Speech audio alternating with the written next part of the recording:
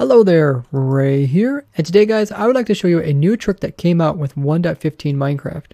Using this you can go from a nether portal in the overworld directly on top of the bedrock in the nether. If you happen to join us during our testing with the viewers, you're probably there when we came across this. That's the time that you guys can join me on our server as we test out new things. And we do them every Wednesday and Friday. So make sure to turn on your YouTube notifications so you can learn about cool things that we come across, as much of it never makes it into an actual video. I also notify you guys through my Twitter as well as the ProtoTech community Discord, and you can always find those links down below. And if you ever miss out on any of the streams, the videos are always saved on my Twitch channel, so you can check them out there later on. The way we came across this is a bit strange. We noticed this trick right after they did a change to nether portals in 1.15. This is where they're trying to optimize nether portals and how entities go through them. So with the change, whenever an entity goes through, there's going to be less calculations to figure out where the mob should end up. And this in turn will mean less lag in general when anything is going through the nether portal. But during our testing, we were doing some testing on top of the bedrock, and we built ourselves a nether portal up here, and we just faked one in using a command. But this nether portal linked us with one down below. Well, that's pretty normal, but when we go back through this nether portal here, we actually end up above the bedrock.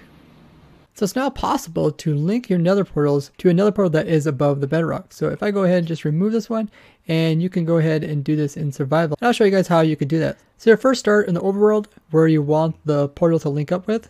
So you make your portal. This is the one which will take you to the top of the bedrock once we're done.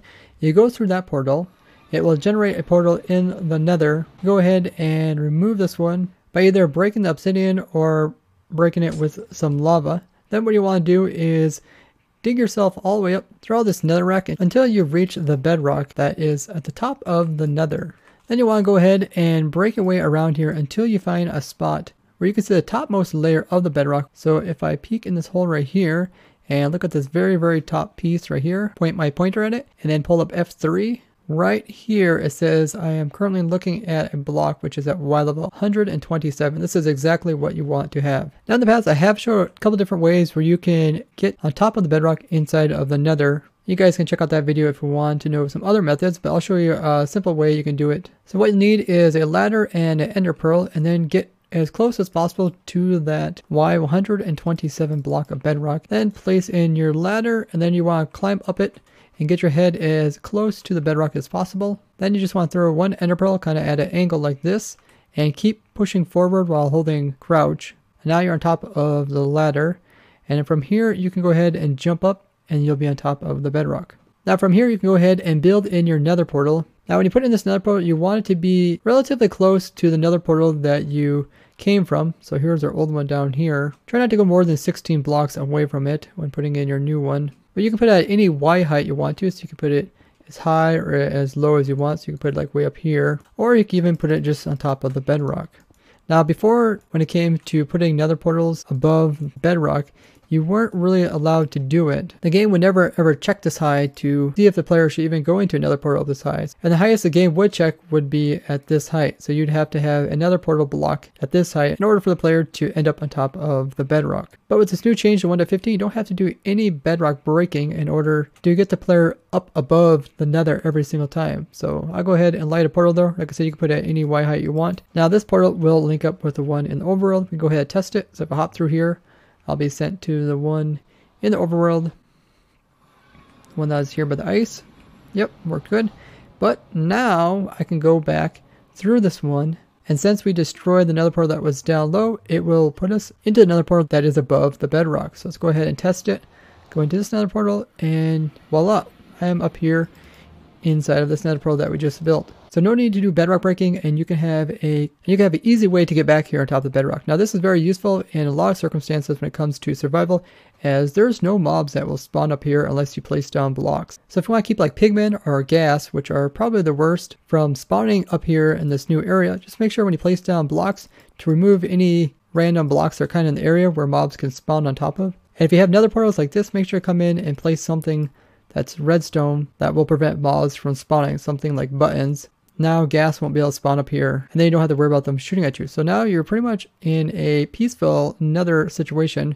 You can roam around the top without anything ever bothering you. So you might say, well, why do I want to even be up here? Well, you can use the main property of nether portals, which is to travel faster in the overworld. So for every 1 block you travel here in the nether, it's going to equate to moving 8 blocks in the overworld.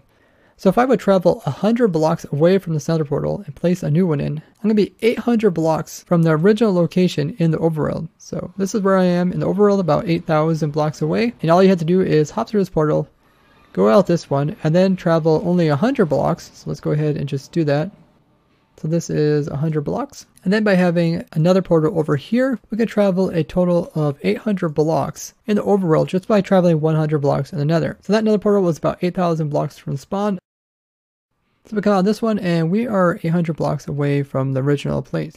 So this is going to make it very useful to have your nether hub situated above the bedrock, because you don't have to really do any clearing or worry about ghast or any other mobs affecting your transportation. This is also a very nice place to start building stuff like ice paths, because you have a nice area to work with. You can even build piston bolts like we did on the ProtoTech SMP server. And you've probably seen me use it. That's where we have the longest piston bolt in Minecraft on that server. So it's very useful. This also gives you a really nice place to fly between locations with Elytra, because you got plenty of vertical room to take off. And you can also fly quite high and then just coast the rest of the way. Now if you do get bored of the portal above the bedrock, you can always have it take you back down below just by breaking this one. Once it's broken, then you'll have to use a different method to get below the bedrock, like go to a different nether portal to go into overworld and back to this location. Or you can put all your stuff into like your ender chest, and then from there you can go ahead and kill yourself. That way you can get off of the bedrock ceiling. Now it is possible to break this nether portal after the player has left it, meaning that once your player has teleported away, then the portal will break. So the way you want to do this is you want to have a pressure plate that when the player is standing on it, it'll be kind of like a dead man switch. So as soon as the player leaves the pressure plate, it will activate. So we can tell it when the player leaves this dimension. What we want to do is put a torch right here on the side, put it into a block, and then this block will go into a dispenser, which will have lava inside of it. You can also put TNT inside of it. It's up to you. So we go ahead and put the dispenser in, put the lava in. Now you can go ahead and do this in survival. You want to just make sure you're staying on the pressure plate, also getting teleported by this. And then when you leave, then it will go ahead and destroy the portal. So once in the overworld, you can go ahead and throw some items through, and this will load it.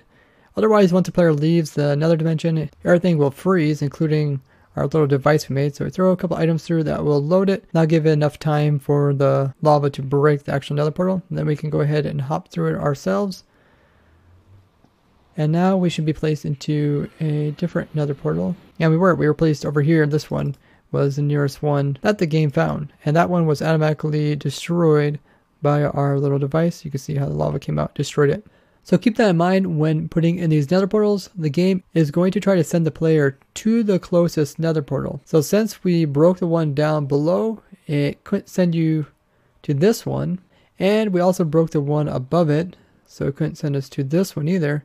So the next closest one that was available is this one over here, and that's where we were sent. And it will do the search up to 128 blocks away from the original portal. So you want to keep the distance between the original portal and the portal that you put in. So distance between this portal that you faked in, as well as the original portal which the game put in. You want to keep the distance between the two as small as possible. That way if the game doesn't find this one, it will find that one, rather than some other nether portal that is underneath of the bedrock. This makes it a little bit tricky if you're like a multiplayer server where people are putting down nether portals all over the place. But if you happen to have a base that's kind of far away from people, you can easily do this without having to worry about it taking you to the wrong location. So after seeing this change, we thought maybe it's possible to make the game generate nether portals above the bedrock if there is no other place to put them inside of the game. We actually tested this during the stream. We filled in a large area, hoping that the game would end up putting the nether portal up here. But when it comes to generating the first and initial nether portal, it will not place it above the bedrock. Very similar to like we've seen in past versions. This means it's not possible to get the nether portal to like generate inside of the bedrock, which is the reason why we were testing this. It'd be a new type of bedrock breaking method if it did work. But unfortunately, this does not work. At best, the game will generate another portal at this location here, which would end up putting it down here after it destroyed these blocks. And I already did a video about this type of bedrock breaking. That's only possible if you went ahead and removed at least one layer of bedrock in order to give it a place for another portal to spawn in. Overall, it's a very cool trick to use in your single player worlds, even on multiplayer servers, and I'm excited to take advantage of it on the ProtoTech SMP server when we do update to 1.15, because this means we can also transfer items on top of the Nether without having to worry about going down below. So we can have like a minecart full of items come out of this Nether portal, travel over to that one, and go back inside of that one. Now this change might not be an intended feature. Although we did play around with it a lot during our snapshot stream, we didn't really want to publicize it until the full release of 1.15.1, which is out today, by the way, guys. This new full release fixes a couple different crashes and also improves rendering of chunks. And you can check out the full bug report down in the description. I hope you guys really enjoyed this trick, and be sure to tell your favorite Minecrafters about this so they can use it in their very own worlds. And I would love to hear any other ideas you guys have for these portals. I would like to thank you guys for watching, and bye-bye.